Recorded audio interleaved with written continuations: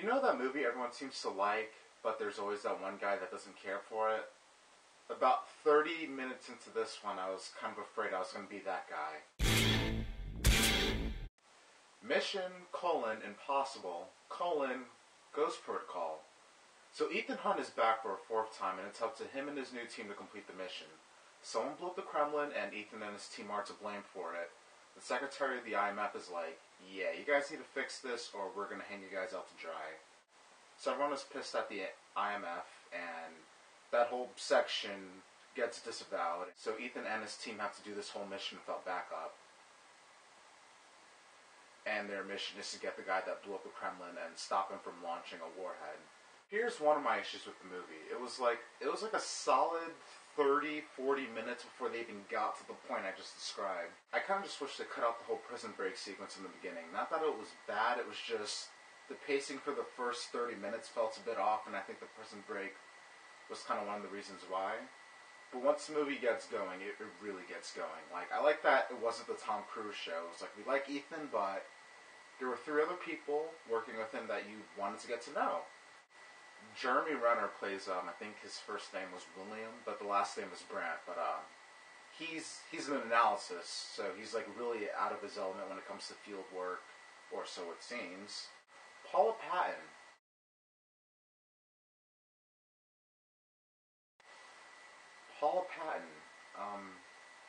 Just one second. Hey, I'd like to cancel my order for Skyrim. Yeah, just get me a poster of Paula Patton and a bottle of lotion. Okay, thank you, Santa. Talk to you later. Peace. She's also a field agent like Ethan, and I really liked her motivation for this one. Like, the movie just doesn't throw her in a cat fight halfway through for the sake of a cat fight. Like, she has a good reason to want to beat up a certain assassin chick, and when they finally do fight, you are cheering her on. And the 4th member of the team is Simon Pegg, who you might remember as the techie from Mission: Impossible: 3. He's a field agent now and provides a lot of the movie's comic relief. I like the humor the movie had for the most part. Like, I'm going to be honest, it didn't always hit, and it did lead to some awkward moments in the theater.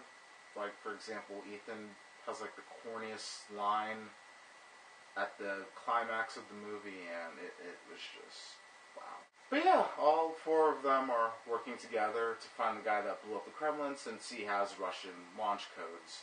And here's the problem I have with the villain. You do not learn a single thing about this guy.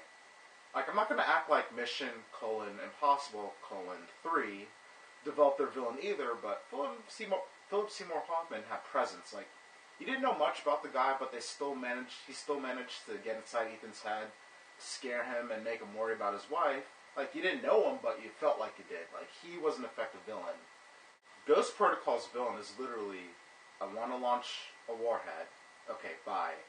That and the fact that he can fight is all you learn about him. He's not given much of a monologue to explain himself, so that was kind of a wasted villain. Which is sad, since they did make the effort to get the guy from the Swedish girl with the dragon tattoo. But going back to the positives, the stunts are great, the action's fantastic, everyone seemed to love Tom Cruise climbing the Dubai Tower halfway through, which definitely had its moments, but to be honest, I was more impressed with the chase scene in the sandstorm. I also like the sound in this movie. Like, when someone threw a punch, you felt it. Another thing, I'm glad they actually acknowledge Ethan's wife in this one. Like, I always hated it when movie sequels, especially in this genre, ignore the chick that half of their previous movie was about. So it was nice if I actually remembered Julia. But yeah, despite a little rocky start, some pacing issues mainly toward the beginning, and humor that sometimes missed, this was a fun mission. The action was great.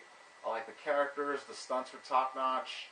I could easily recommend this, but out of the whole series, I'd say Mission: Impossible: 3 is still my favorite.